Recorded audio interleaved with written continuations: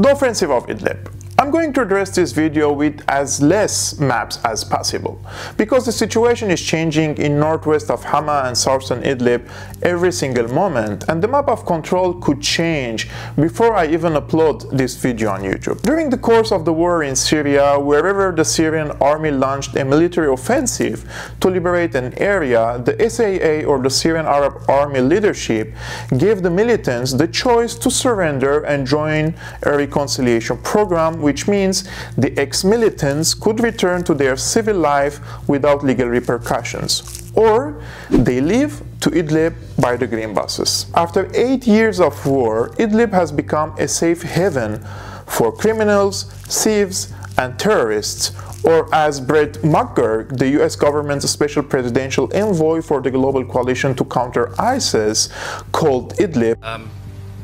Look, Idlib province is the largest al-Qaeda safe haven since 9/11, tied directly to Ayman al-Zawahiri. This is a huge problem. It's been a problem for some time. But we have to ask a question: why and how is Ayman al-Zawahiri's deputy finding his way to Idlib province? Why is this happening? How are they getting there? They're not paratroopers. So, and the approach by some of our partners to send in tens of thousands of tons of weapons and looking the other way as these foreign fighters come into Syria may not have been the best approach.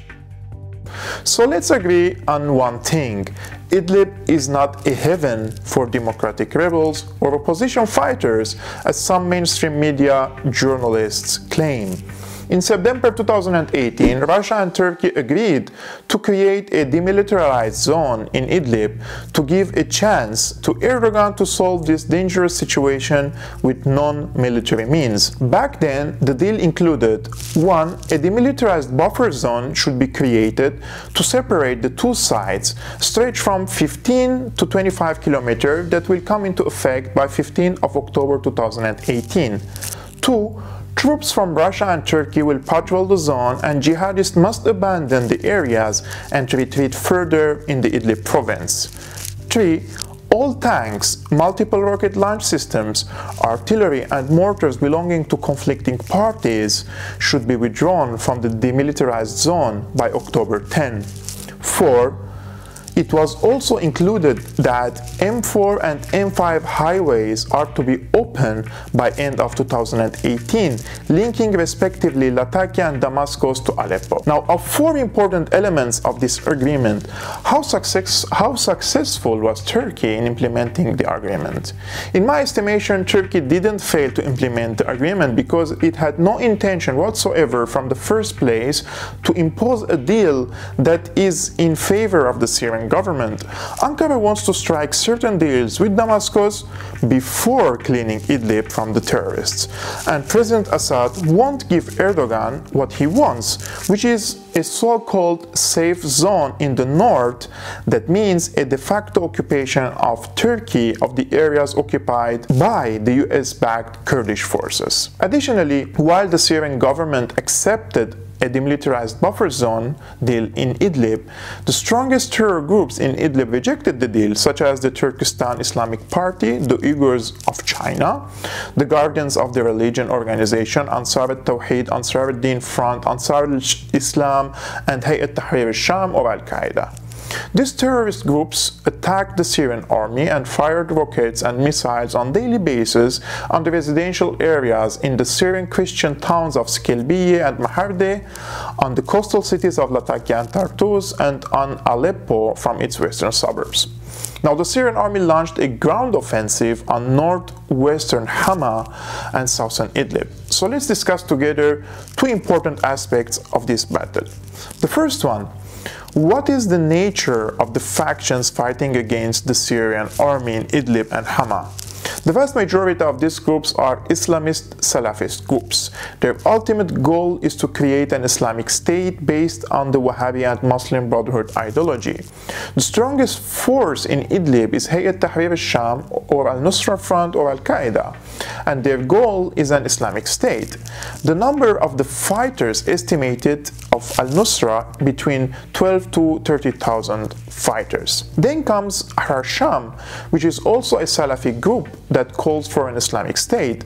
The number of the fighters estimated between 18 to 20,000 fighters. Then also Jaish al-Izza, which has been supplied with anti-tank missiles by the United States, which is also a Salafi group and then allied to Al-Qaeda. The number of the fighters is estimated between 2 to 3,000. Also, we have the Turkestan Islamic Party, or the Uyghurs of China, and their number is estimated between 5 to 10,000 fighters. We also have the Tajiki, Saudi, Egyptian, Tunisian, and terrorists from all over the world, all gathered in Idlib, and their numbers are estimated by hundreds of terrorists. In fact, no one can make concrete estimation, but let's agree on one thing. There are tens of thousands of Salafi jihadists in Idlib that should be eliminated. But how? One thing worth to mention here, the green buses offer is not on the table for Idlib terrorists. So what options left?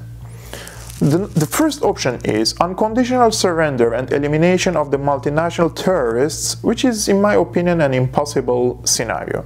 The second option, a limited fighting and big military pressure by the Syrian army that would force the local militants to surrender, join the reconciliation program, and distance themselves from Al-Qaeda and multinational jihadists. This example was adopted in Eastern Ghouta and Daraa and elsewhere and could be implemented in certain areas in Idlib. The third option, fighting till the end, which is a path that Al-Qaeda and multinational jihadists seems to be taking.